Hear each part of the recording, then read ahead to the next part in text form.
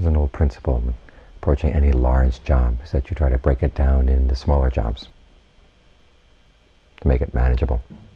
Take it piece by piece.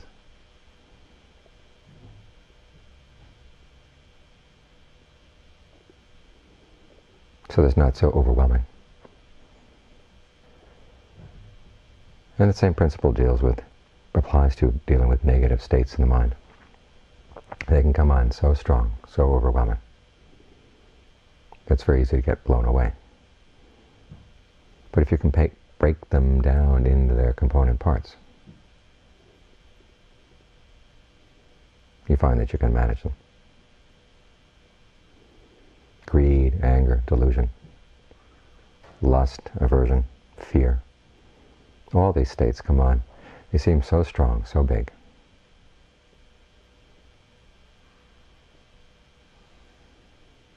And often as we're meditating, they seem even bigger and stronger because the mind is getting more quiet and can sense the havoc that these things create in the mind, the damage that they do, even more clearly. Because you have had states of mind when things are calm and collected, and all of a sudden these storms come blowing in. And if you're used to stormy weather, it doesn't seem all that unusual. But if you're used to quiet times, then the storm seems all that more dramatic.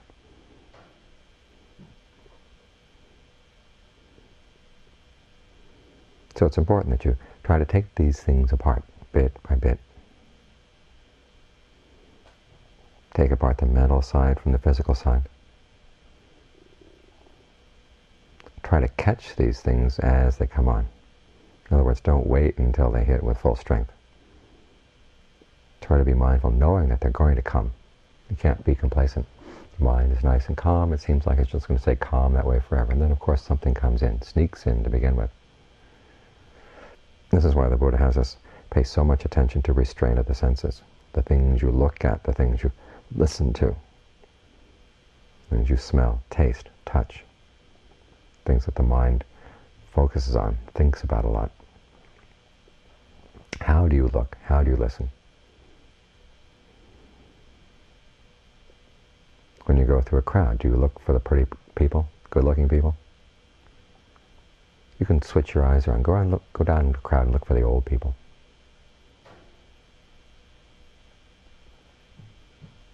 See what a very different impression that makes on the mind.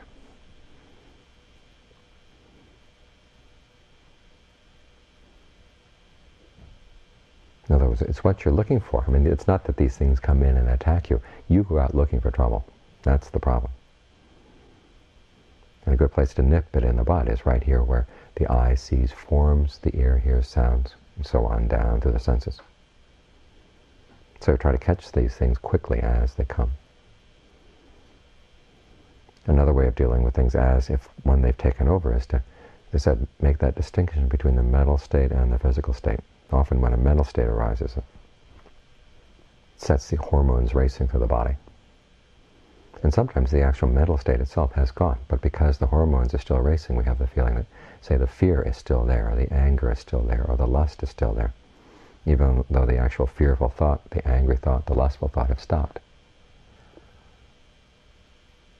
But all the physical signs are there, so we assume, well, it must still be there, and that generates more fearful, angry, lustful thoughts. We feel that we're tied to them. So learn how to make a distinction between the two. Okay, even though the hormones may still be doing their work in the body, you can change what your mind thinks about. Learn how to make that distinction. And then you can look at the actual physical sensations in the body. On the one hand, you can see how does anger feel? How does lust feel? How does fear feel? Look at them simply as events, sensations in the body. And try to bring your techniques from breath meditation to bear on them. Sort of dissolving through the anger, surrounding the anger with a good breath. Actually not the anger, but the feelings, the sensations in the body, the constriction, the sense of oppression that comes along with these things. Breathe through them, breathe around them.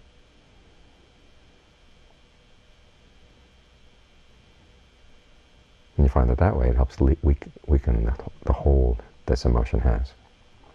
Then you can actually turn and look at the the incident that got you angry or whatever to begin with, from a better vantage point. What could you do now? What is the best thing to do now? Can you say something? Can you do something? Can you think about something that will resolve the situation? Saying that, assuming it really is a bad situation, not simply just a matter of likes and dislikes.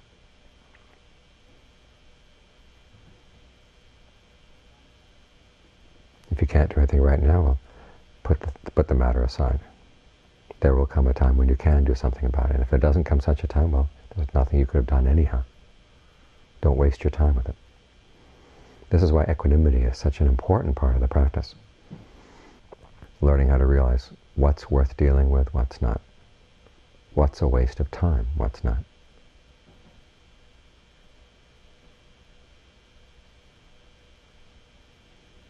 That way you get some distance. You get some perspective on what's going on.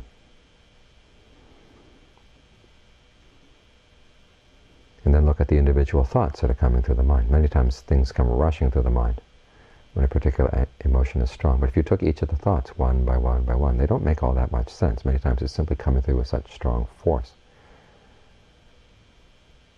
It's like a person who wants to push a particular agenda on a committee, but there's no real reason for the agenda, so they use all kinds of subterfuge.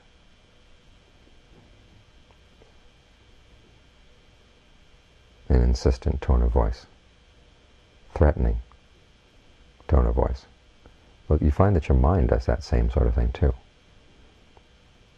And so just listen to the thoughts. What kind of voice is speaking? Is it a voice you want to listen to? Is it something that you would like to give credence to? And again, when you can step away from the thinking this way and just see the thoughts one by one as they come, you find they're a lot easier to deal with. Don't think about how many thoughts you've had to deal with in the past, how much longer it's going to take to resolve the issue. Just deal with things one by one as they come.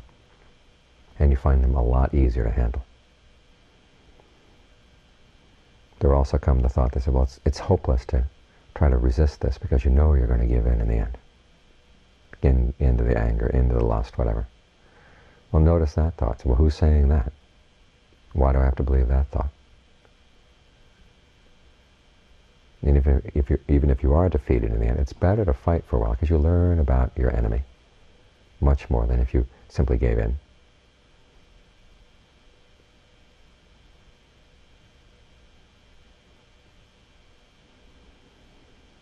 So when emotion comes like this, try to break it down into the individual thoughts, into the individual sensations. That's as if it's already taken over. If it hasn't yet taken over, okay, watch for its beginning signals, the beginning symptoms that something like this is going to happen, and try to nip it in the bud. Both by the way you look and listen and smell and taste and touch things and think about things.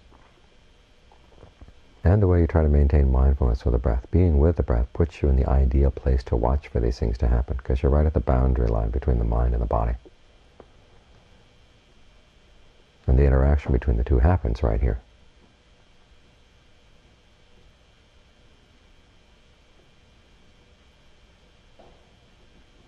The more sensitive you get to the breath sensations in the body, the quicker you'll be able to see these things as they come. And you'll be in a better position to deal with them. This is why we have the techniques of breathing comfortably, breathing through things, being aware of the whole body. So there are no blind spots where these things can sneak in. There are no gaps in your awareness where they can come and take over.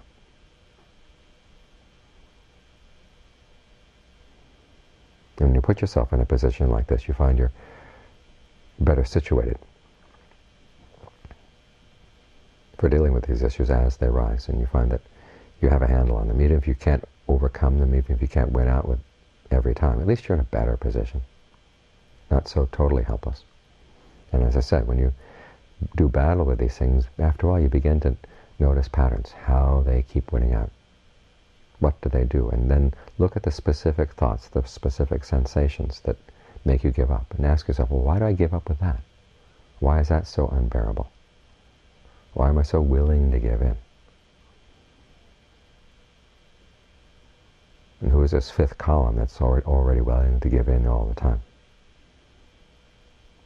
Their gaze has to be 360 degrees to catch these things as they come. And learn how not to identify with any of them.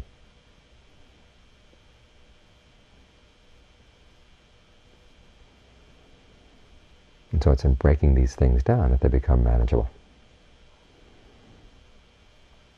Common images of seeing a cloud. You see a big thunderhead coming up, and it looks enormous and very substantial, but when you get closer, you see it's made up of just these little tiny droplets of mist. Not all that much.